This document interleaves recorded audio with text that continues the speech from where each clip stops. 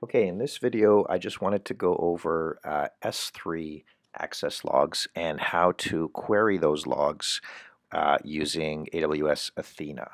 So I wanted to show you how to set up, first of all, your S3 for logging. So that's going to be right here. So we have two buckets here. So let's say I want to log all requests, every single action that happens to an S3 bucket. I want to have very fine auditing of it and logging. So what I have to do is I have to create my original bucket, which I called here the source. This is the one that's going to be logged, and then I have to have a bucket that's going to store all the logging requests, and that's this one right here, destination. So in the source bucket, it's actually just a very simple bucket. I have two files here.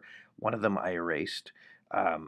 So like if I show different versions, so I set up this bucket with versions right over here. So I set it up for versioning, and I also set it up for server access logging.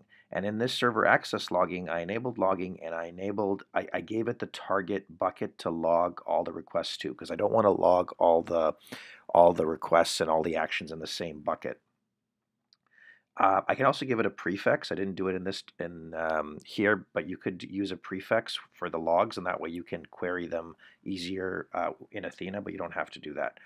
So I enabled access logging, I enabled versioning, and then if I go back to, if I go to my other bucket, this is the destination bucket, this actually stores all of the requests, and as you can see, they're stored in a special format. It's not readable. It's not very easily readable, and you actually have to wait a little bit. So I created this a few hours ago because it doesn't generate these logs right away. So you create this destination bucket. It'll automatically S3 will automatically put these access logs in here, and now you need a way to access these or query these logs, and this is where Athena comes in. So in Athena, which is over here, you have to set it up to point to that destination S3 bucket. So in here in settings, if you look here, I gave it the S3 bucket that I just showed you that stored all the access logs. So now that we have that bucket, it's ready to do querying. But even before that, we have to create a table. We have to create a database and a table. So Athena will allow us to use regular SQL commands to run our queries. And if you look here, there's just a default and a sample database that comes with it. So I'm going to show you here a few commands that I'm going to run. So first of all, we have to create the database itself.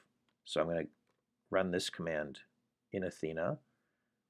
This is already assuming it's pointing to the right bucket. So if I run this command, it should create this S3 Access Logs DB, which is right here. And now we can select that DB and create our table in there. So our table is going to be this command. Now, where am I getting, just to show you, where am I getting these commands from? You can, I'll add this page to the description, but here on this page, using Amazon S3 Access Logs identify requests, you can get a lot of these commands here. For instance, right here you can create the database, here you can create the table, and here it even gives you some very useful SQL commands that you can run against your data, and that way you can get some insights from your S3 bucket that you're monitoring. So if I go back here and I'll run this command to create the table.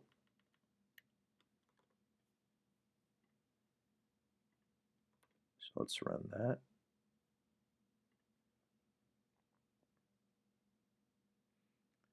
Okay, so now it looks like here's the table, my bucket logs.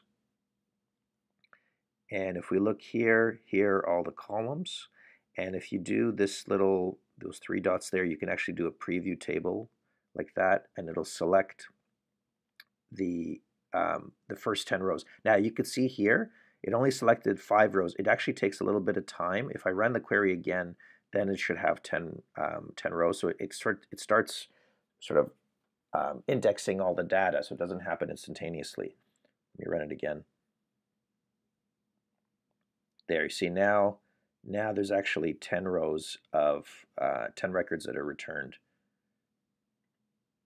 If I run it again, yeah, see now it's more full. So as you can see, it's it takes just a little bit of time after you create the table for the records to get indexed. And then later you can run other commands now. So that page that I referred you to, there's some interesting commands you could run there. For instance, you could say if there were some objects deleted, you can run a command that will give you, the accounts that deleted, that ran delete requests, for instance, on your buckets, right? So there's things like that. There's you can also run these commands, for instance, on a specific object in your bucket. You can say what happened in a certain time frame. Like for instance, here I'm giving it a time frame. What happened in that time frame to that object? What were all the commands that were run on that object? For instance, I deleted this hello world JPEG in my S3 bucket just to show that there was a record for deletion. Oops.